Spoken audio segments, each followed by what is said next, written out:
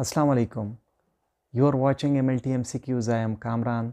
The topic of today's MCQs is Macrocytic Normochromic Anemia, and we will talk about 10 best MCQs. So let's start the MCQs. Our MCQ number 1 is: which morphological classification is characteristic of megaloblastic anemia? Which morphological classification is characteristic of megaloblastic anemia?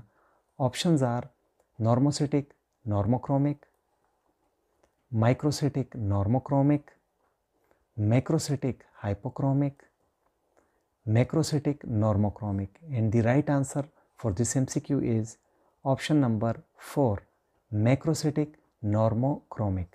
MCQ number 2 is: which anemia is characterized by a lack of intrinsic factor that prevents B12 absorption?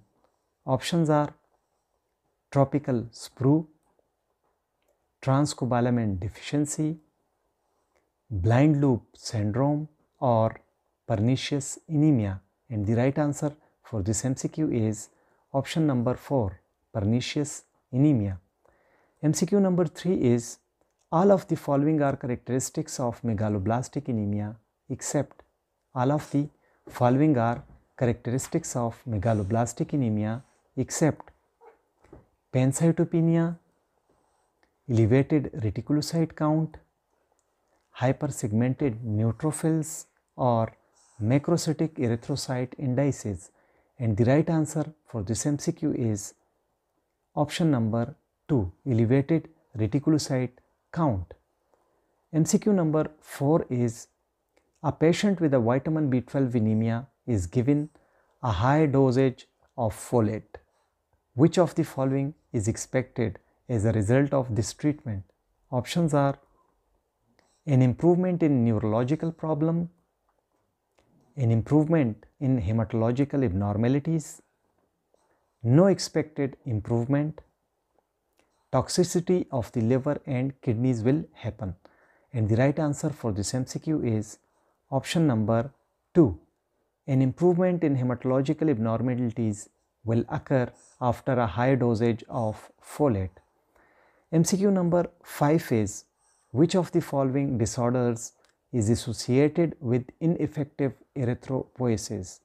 Options are G6PD deficiency, liver disease, hemoglobin C disease, megaloblastic anemia, and the right answer for this MCQ is option number 4, megaloblastic anemia. MCQ number 6 is: a 50-year-old patient is suffering from pernicious anemia. Which of the following laboratory data are most likely for this patient?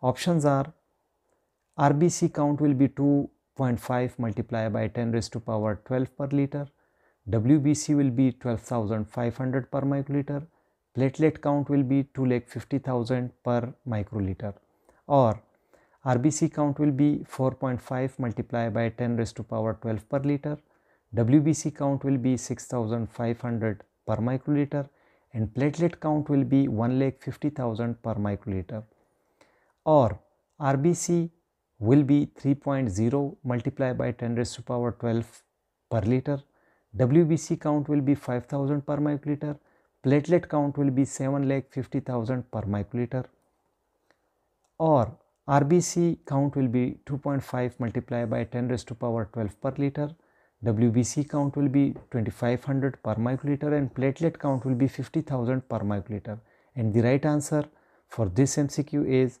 option number 4.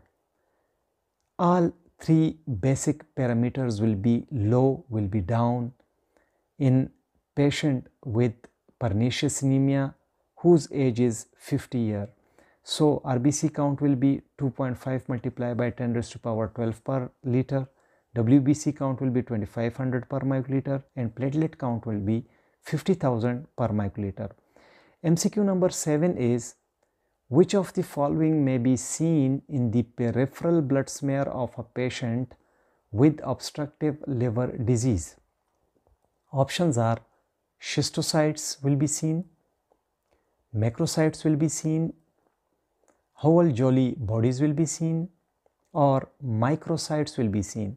And the right answer for this MCQ is option number 2. The macrocytes will be seen in blood smear of a patient with obstructive liver disease.